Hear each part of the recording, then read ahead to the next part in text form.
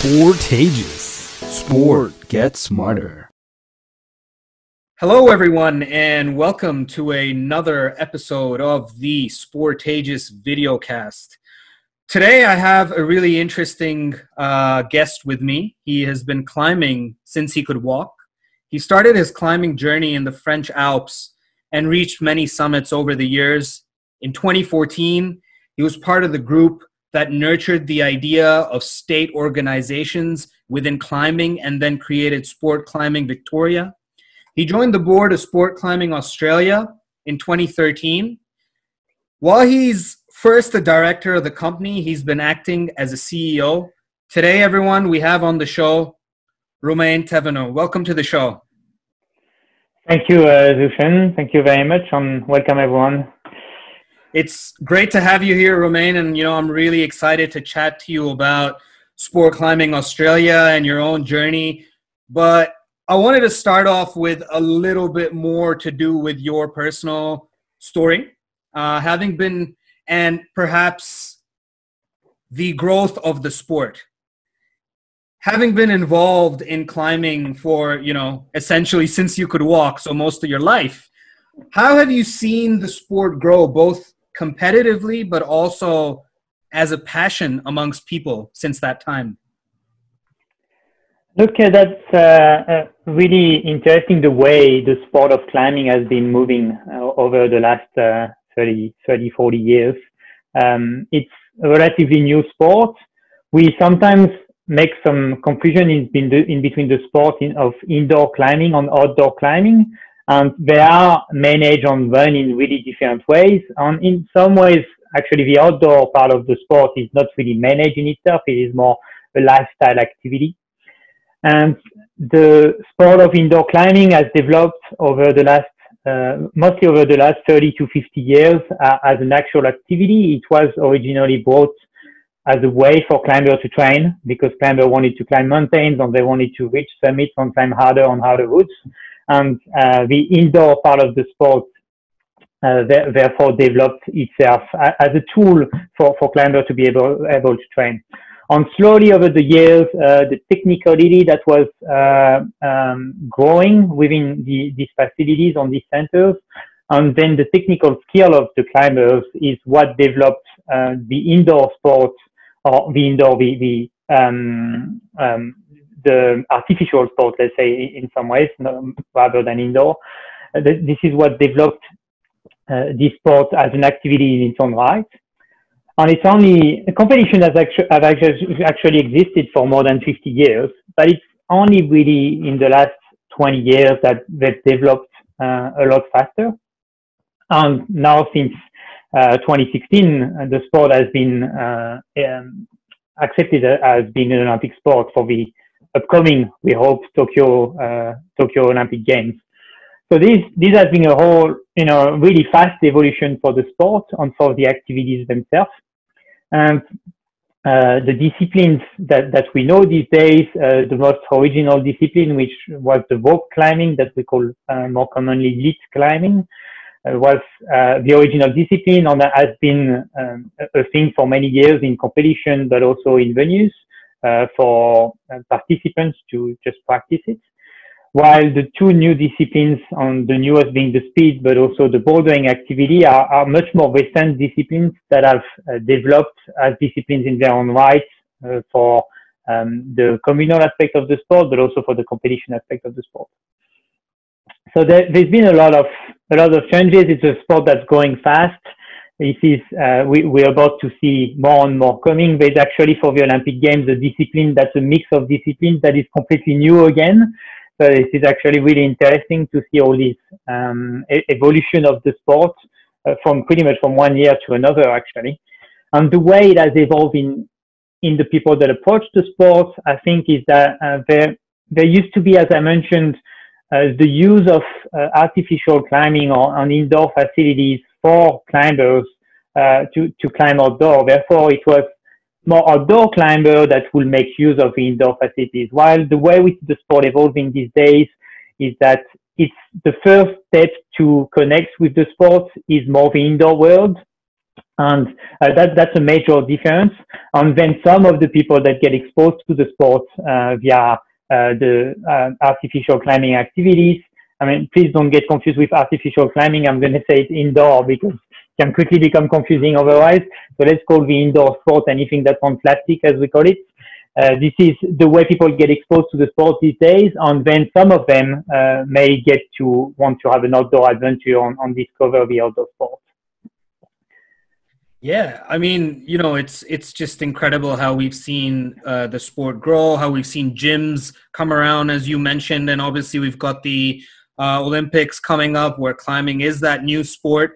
And it's interesting that you bring up that point. You yourself being originally from France, the French climbing team is actually one of the countries, I guess, that is most likely to make podium in one of in the men's or the women's, whichever it may be, but it's definitely one of the strongest countries when it comes to climbing. Why do you think this is? What if, you know, you go back into, I guess, the roots and the origin of climbing within France, we've generally seen a lot of stronger athletes come through. Can you tell me a little bit about the reasons why and why you think this is? Look, I think it connects fairly to what I was mentioning on the connection in between the outdoor and the indoor, in a sense that the mountain range that is available in France via the Alps, but also via the south of France on the Pyrenees and a whole lot of smaller mountain range as well, has given access to the concept of climbing onto climbing historically for a much longer period than in Australia. And this is where there is a really big difference in the way the sport had evolved over the years on where it started. For example, Chamonix, which is one of the mountain cities in France, has been known for one of the capitals, if not the capital of alpinism for many years, on where alpinism grew and evolved since its essence, really. So this is really historically fairly different, the situation that we have in Europe, more specifically in France, on the way climbing has evolved, on climbing people have been exposed to this activity.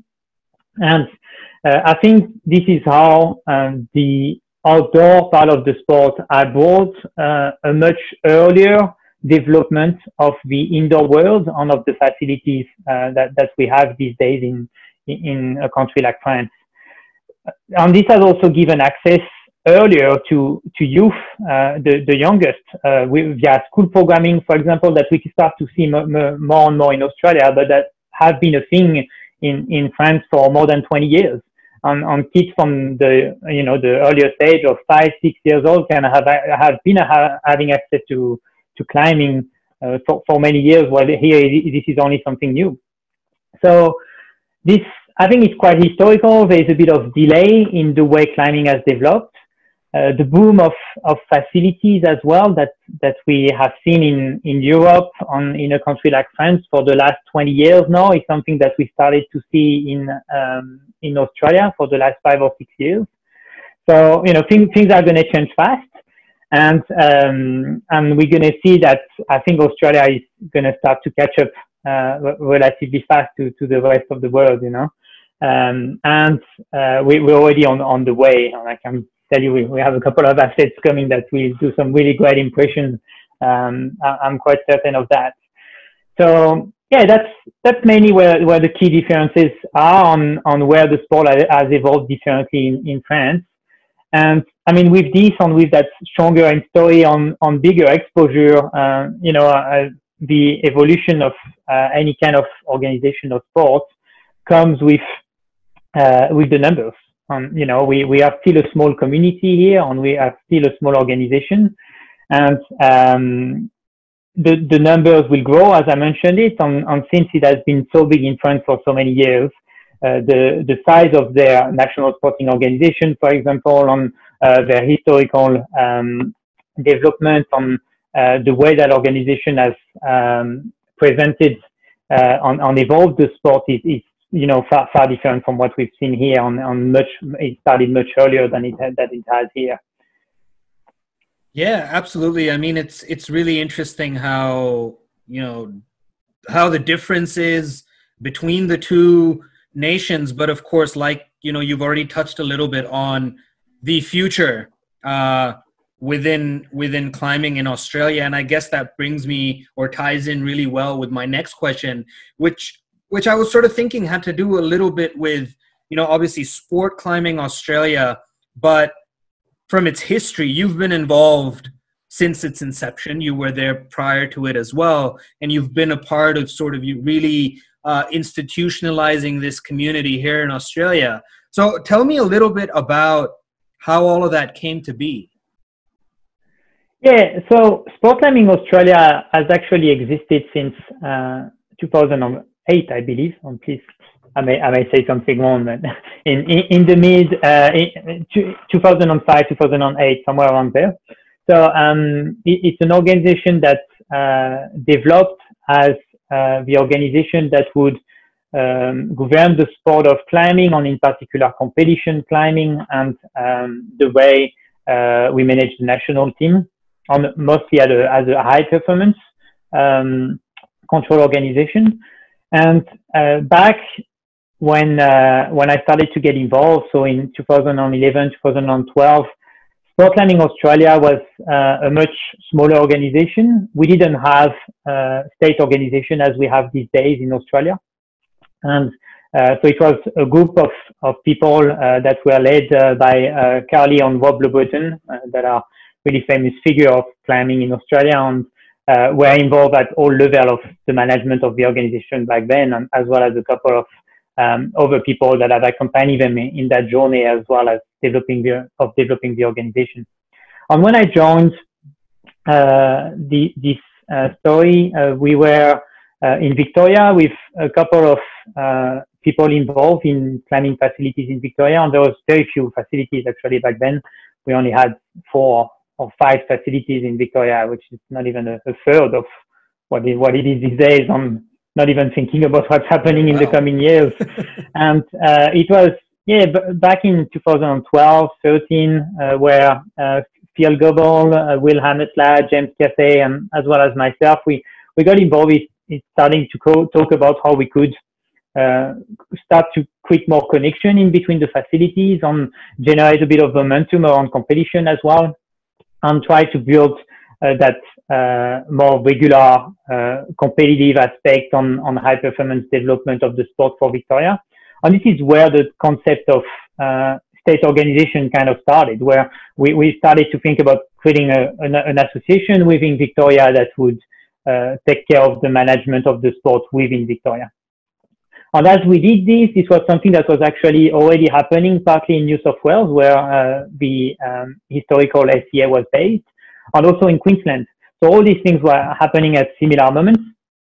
And as we started to quit Sport Climbing Victoria, the people at Sport Climbing Australia started to be really interested about what we are doing as well. And this is where we got involved with Sport Climbing Australia.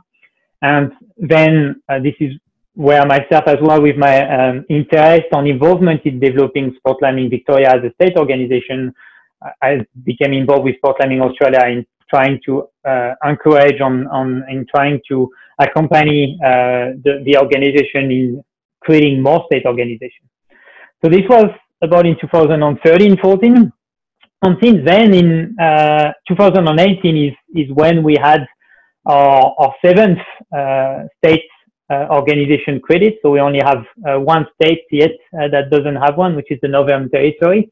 But this is to show that in only 4 years, we went from having a small organization that was based in New South Wales on managing the sport on the national team, to a multiple organizational concept, with 1 state organization in 7 out of the 8 state and territories, as well as now a national board, so on the national organization, Sport Climbing Australia, that acts as the national body to represent the sport and to coordinate the activity of all the states. That's absolutely incredible to just think that in such a short period of time, the sport has grown so significantly. And, I think we did talk a little bit about that earlier on, where, you were saying Victoria had 5 gyms or indoor facilities. We in Canberra have 4 at least four, I think. Yeah, three or four facilities. And considering the differences in population, that's, it's shocking. But it's absolutely great to see at the same time as well how much the sport has obviously grown. And on the one hand, there's obviously been all this success and, you've been able to achieve so much. But of course, with any sporting organization, particularly in its, relatively speaking, infancy, there is a lot of work to be done. And, there is still, I think, when I started climbing a few years ago, people would ask also, what is that? What do you mean you climb? Like, are you, I don't know, what are you doing, right? Whereas now, and while I say that free solo had a big influence on it in helping people understand what the sport is, it's also the fact that it's grown so much that people are aware. However, in your opinion, I guess, being involved on the administrative side of things, tell me a little bit about some of these challenges in really growing climbing within Australia. And then I guess the second part to it being, what do you think needs to be done to perhaps overcome these challenges? Yeah, look, we have some great challenges, which any climber loves. Any climber loves challenges. That's all we do. We pick a challenge and we try to surpass it at an individual level, but also, as a group, as a community. We have many challenges. This is true, especially since we've joined the Olympic Games, which is really unique for the situation here in Australia as a national sporting organization. We were talking before about Europe and France, where the national sporting organization are, multi-million-dollar company, and they have, tens and tens of employees on historical functioning. That is not the case with sport climbing Australia. And we became an Olympic sport. So we are just part of a new one of these very few Olympic sports, and we have the same goal and the same objective than them. And it puts us at a stage that is completely different from the one we used to have. And this has evolved. We were saying it so fast. This is, only since 2016. And if you remember the couple of dates I was mentioning, that 2016 is when we had only a few state organizations here, only a few people involved in the sport. So with these come challenges. This is true. Some of the biggest we have, I think, in Australia are the access to facilities on particularly government funding facilities, focusing mostly on the high performance level of the sport at this stage on competition climbing. It can become quite difficult as a state or national organization to be able to train the athletes to the level we want to train them, or to be able to run the competitions to the similar level that what we can see on the international scene, because we don't have many facilities that are at an international standard first, but also because most of these facilities are private businesses. And while we do have some great relationship with them, at some point the balance is between their goals as a business and their need to run as a business, and our needs for us to be able to access these facilities to develop our sports can only go so far. So this is something that we've been working a lot with most of our state boards on engaging with local governments and local councils in order to be able to potentially have a government-funded facilities or partnership, private / public partnership, to be able to develop such facility, which will allow to bring the terrain on the standard that we need for our athletes, but also to release the pressure that we put on our friends from the businesses that are currently running.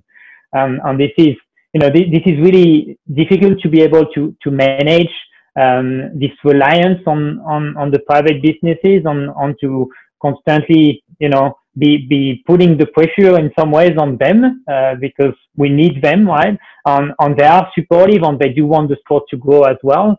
But the need for us to have access to a publicly funded facility for the purpose of high performance on training, but also competition, is something that's certainly one of our biggest challenge at the moment. That's the number one, I guess.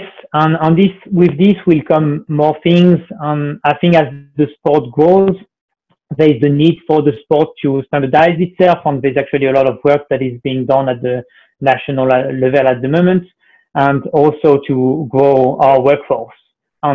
We've seen the sport developing really fast in the last 5 years. I don't even count anymore.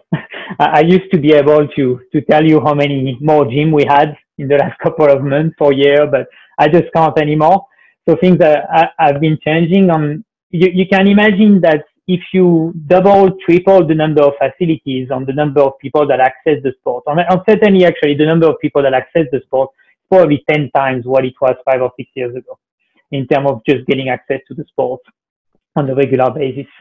So if you grow all this so fast, you cannot build as fast a workforce that is skilled and experienced to be able to support the industry.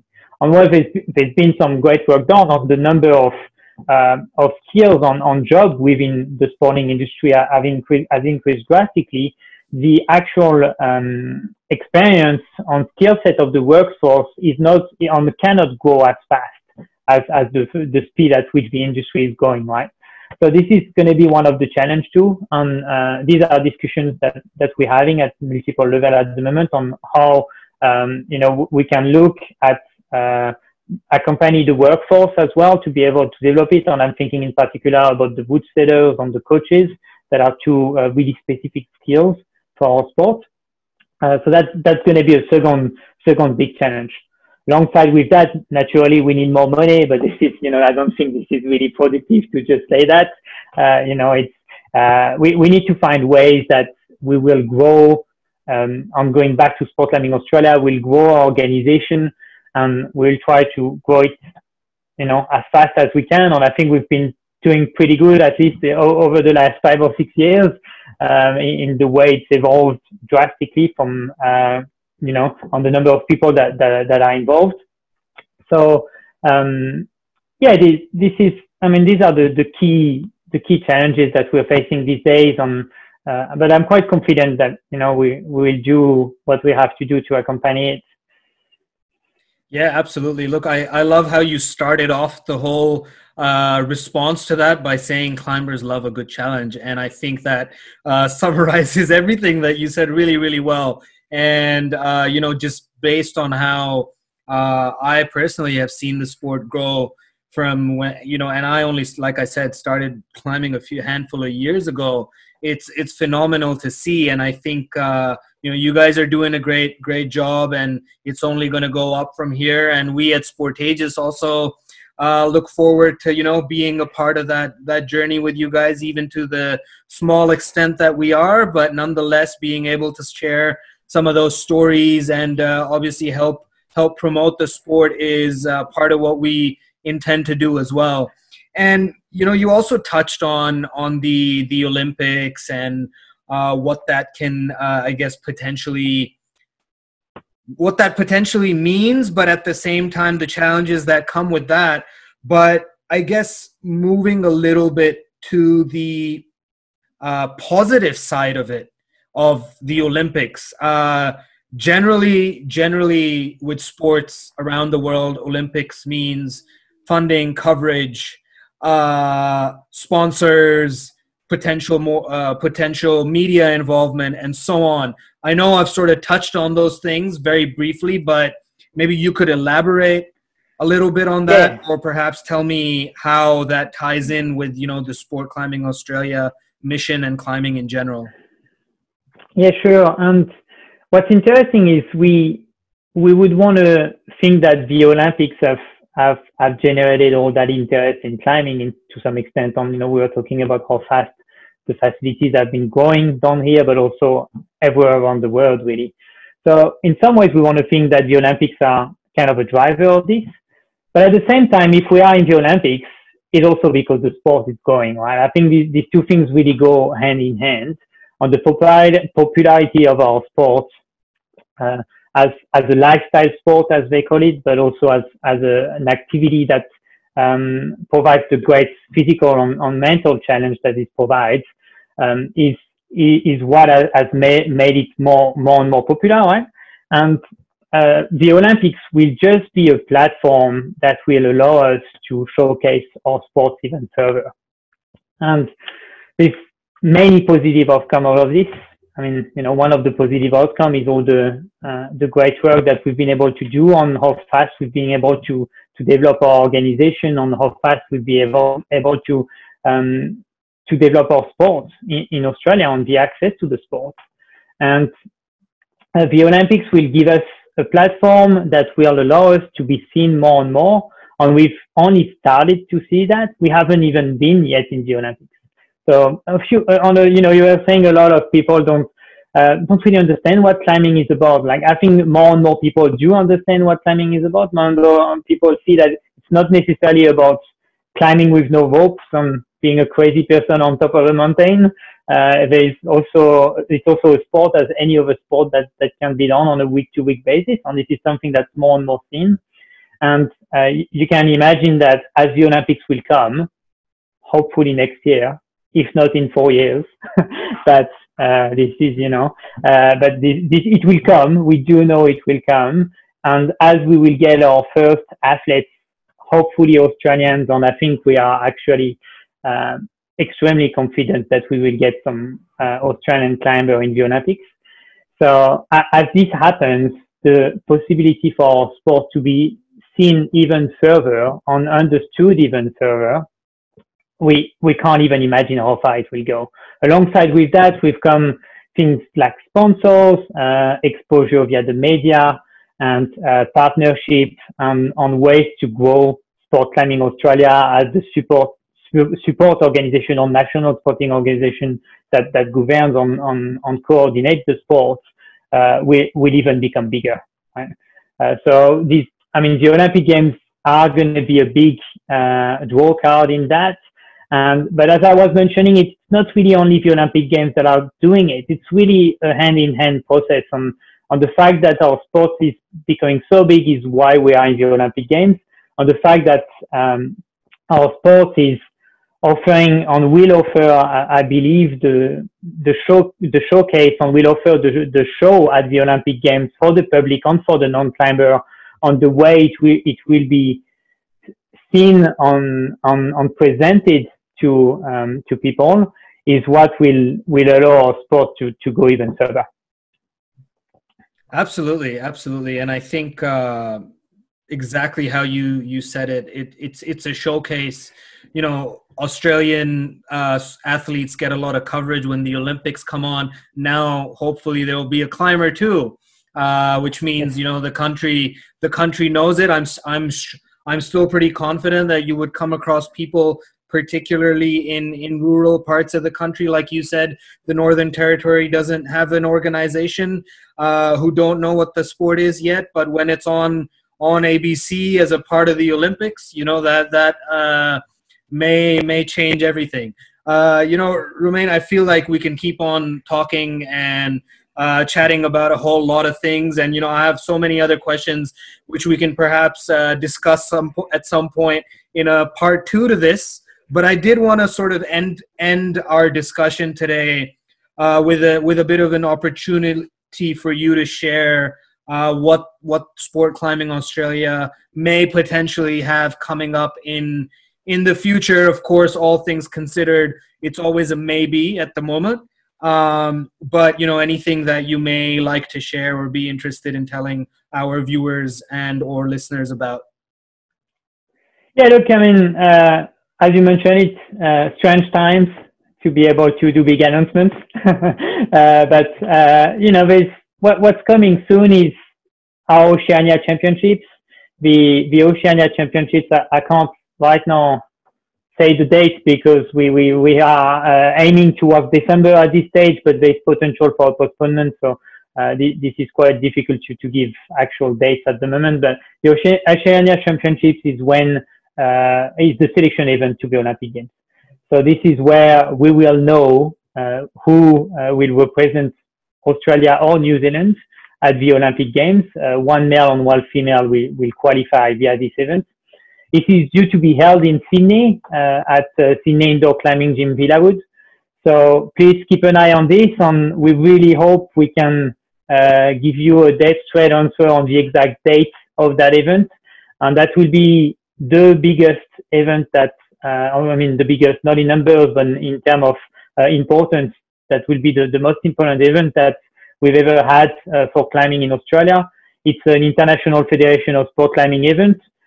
So it is due to come really soon, and it will be also shared all around the world. So I think that will be the first new way for us to showcase our sport, on the exposure we'll get via these events, on the opportunities for any of the viewers to be able to understand our sport and see what will come, and see who our athletes are, on what they can do, on the amazing show that they can put on the wall. That's certainly the next thing to look for. Yeah, absolutely. And to everyone tuning in, be sure to go check out Sport Climbing Australia's social media channels, which will be below wherever you're watching or listening to this from. So make sure you go and do that and keep up to date. And Romain, I will add that Villawood was actually the place I climbed for the first time. So, you know, when it does happen, we'll definitely be there, and we're really eager to, you know, see this happen. And it's a big thing for the climbing community and climbing in general here in Australia. Romain, it's been an absolute pleasure having you on the show today. And, you know, really looking forward to the growth of climbing in the country, and obviously what you guys keep doing, and essentially keep doing what you're doing, because it's great work for the sport. Yeah, thank you very much, Zushan. A pleasure to be with you too. I can't wait to have our athletes being able to share with you and share with the world and show what our sport is in the coming months and in the coming years. Absolutely. We're looking forward to it. So everybody, do stay tuned for some awesome content coming out very shortly via Sportageous, and of course in partnership with Sport Climbing Australia. Thanks again, Romain, and you have a good one. All right, bye. Thanks.